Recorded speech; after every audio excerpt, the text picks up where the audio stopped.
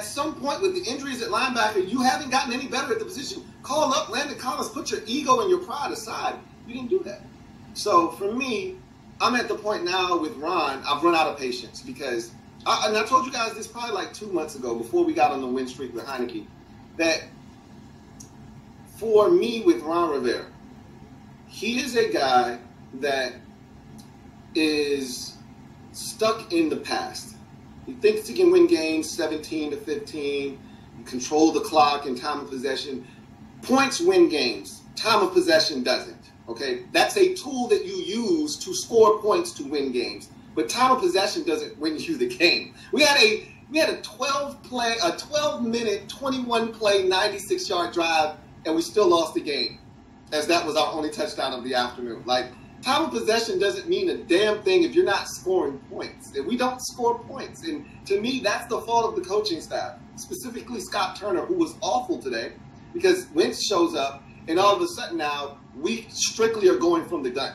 Our best run plays are from under center, counters, traps, wham blocks coming across the formation, slow developing runs, but you get inside and it's 4th and 1, and we're going to run a toss with Jonathan Williams like that. We're killing the Browns going north with Brian Robinson, and on 4th and 1, Robinson's been out the last 2 plays, so the whole excuse of, oh, he's tired. He ran onto the field initially. Then you guys told him to come off the field.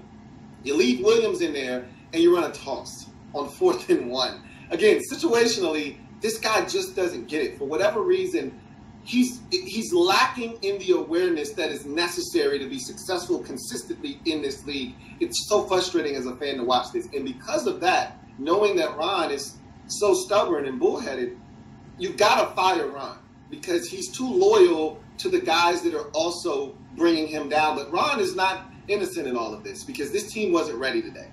Just like the team wasn't ready in Week 15 coming off of a bye week to beat the Giants at home. The team wasn't ready then. The team wasn't ready today. And that's a reflection of the head coach. This team was flat all day long. I mean, the Browns came out and they were moving the football, and then they had the penalty and the sack, and then that drive blew up, right? Now we get the football offensively, and Wentz throws a pick. The defense is able to stop them, hold them to a field goal. It's 3-0. At that point, there should be a sense of urgency. Hey, look, I need you to get your shit together. I get it. You don't want guys looking over their shoulder and yo-yoing them in and out of the lineup, but there needed to be a sense of urgency today about the meaning of this game, controlling the outcome of the season, knowing that you just needed to win your final 2 games. You don't need anybody else's help. And I'm done with the playoffs. I don't even want to go to the playoffs now with the way we're playing football. Like, I said this, I think it was Thursday, Friday show, one of the two. I said, it doesn't really bode well for a team that's making a quarterback switch in week number 17. Like, that's not a good thing, to be making a switch this late in the season. And I also said a couple of things that I was like, man, these are some bad omens. The Browns, I told you, were win one, lose one, win one, lose one with Watson. I said, well, this is the one that they're supposed to win. They won. I said teams were 0-13 this season after playing the 49ers, okay, the following week. So no team has played the 49ers and then the following week won a game. I said, that's not good. And we now make it 0-14. So that's a hell of a stat right there. And so I said all of that to say this. Ron made the decision to put us in this position by going out, trading for Carson Wentz. He told everyone that was his decision. When everybody said, oh, you wanted Jimmy Garoppolo. And then he goes all ape shit on everybody. And to remind them that was his decision, that he watched all the tape, that he was the one that did all here. Okay, that's fine. Well, you have to lie in the bed now because that was your decision that you made sure everyone knew. Adamantly, you made sure that everyone knew that was your decision. So now you've made your bed. You got to lie in it. So that's a mistake. It cost us 4 players that could have helped this team win this season. Or you could have spent that money on the offensive line because clearly Andrew Norwell and Trey Turner weren't it. You never addressed cornerback. You never addressed linebacker. These are mistakes that you made, and again, $28 million could have gone a long way in helping you address that. But you could have also addressed that in the draft, and you didn't. Okay, you could have addressed that with some undrafted players.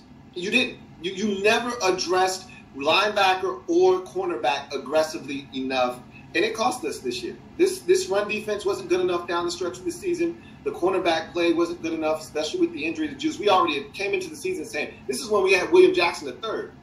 We couldn't afford any injuries in the secondary. Well, he got traded, and then Juice got hurt. So you're really thin in the secondary. No Cam Curl means this defense is going to struggle. You've seen that all year long. The man's missed 4 games, all 4 games. We haven't had good defensive performances. So that speaks volumes as to the importance of Cam Curl in this defensive lineup. But it shouldn't come down to one guy. Jonathan Allen gets hurt. That hurt us big in this game. But that doesn't matter because we weren't ready. We weren't prepared to go out and beat a 6-9 Cleveland Browns team. We weren't. And that's a reflection of Ron Rivera and his staff. Jack Del Rio didn't do a good enough job of making Deshaun Watson uncomfortable. Once he got into a rhythm, first of all, we couldn't sack him. I mean, we hit him, and he's bouncing off of dudes like he's got grease all over him or something. Like, dudes, what are we doing? Tackle this man. You know what I'm saying? Like, it was a farce. It was tough to watch, but, you know, this is Ron Rivera. This is who he is as a coach. This is what this team is, and I think he's plateaued. I don't think he can get any better. And I don't want him or his staff, you know, choosing the next quarterback here. I don't want them to be involved in that process. I would just like to move on because I sincerely think Ron Rivera is stuck in the 20, teens. He's stuck in the 1990s. I don't think him or Jack Del Rio have done enough. And lesser to that point, lesser degree Jack, because I think Jack is working with the pieces he's been given. He hasn't been given a lot defensively after the defensive line. He hasn't been given a lot to work with. And so you're asking Jack to be aggressive. But even in that, the blitzes that Jack draws up are horrible blitzes. And they're coming from too far away. I don't think we're a good blitz team. And I think that's a reflection of Jack Del Rio. Again, I just think the whole staff is accountable for this team, not winning 10 games this season. We should have won 10 games. This schedule, we should be losing to the Cleveland Browns at home. We should not be losing one game to the Giants and tying the Giants. We're a better team than that. We shouldn't have lost to Tennessee earlier this season. We shouldn't be sitting where we're sitting right now at 7-8-1, but we are because this team is poorly coached.